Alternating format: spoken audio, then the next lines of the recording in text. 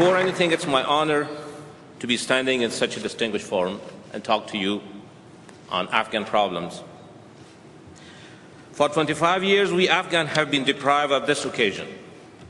For 25 years, our children have known only bloodshed and fear. We have become more accustomed to the sounds of bullets, rockets. Our cities have been destroyed.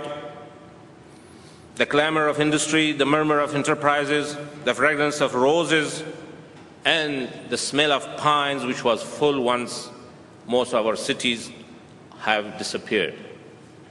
Cities have a central role to play in the reconstruction of our nation. We are fully aware. We come to Vancouver with renewed confidence and are gaining daily in our conviction that we can and indeed are advancing forward with our plans and hands for the future. Peace is essential for any development. Our presence here, we feel, is in some way symbolic of our opportunity to cement this peace through the partnership with you people. We desire peace in our country, in our region, and the world as whole. For 25 years, actually, we had no assistance, no private sector investment, no urban administration, organization or management to speak of.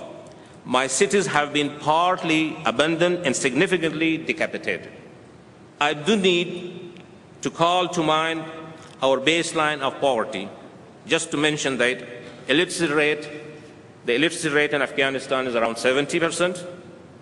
Average life expectancy is 43. Infant and maternal mortality rates are comparable with the sub-Saharan countries.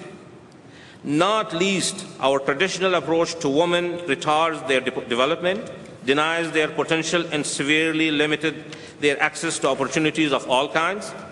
These characteristics make Afghanistan a special challenge, requiring very special attention from you, distinguished people here.